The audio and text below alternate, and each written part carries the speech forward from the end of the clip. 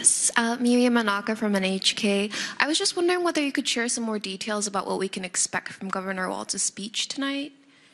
Yeah, listen, I'm not going to get ahead of the governor's speech tonight, but I think what you can expect writ large is sort of a cementing of this introductory frame, right? He's been on the stump for about 2 weeks so far since the vice president announced him as her running mate, and they've obviously gotten busy crisscrossing the country, going to all the battleground states. Again, you've seen the enthusiasm from the crowds from places like Eau Claire, Wisconsin, Detroit, Phoenix, Nevada, Phoenix, Las Vegas, and then of course even last night right up the road in Milwaukee. And again, as I'll say, we're even more excited about the fact that we're turning that energy and enthusiasm into volunteer action right now. But he's only been on the stump for 2 months, or 2 weeks. And so the vast majority of the American people on a wider swath of the electorate is going to have the opportunity to fully understand and get to know who Governor Walz is, right? As somebody who was a school teacher, a football coach, and then obviously has been a congressman and a governor for some time now. The through line there is going to be that Governor Walz has always been somebody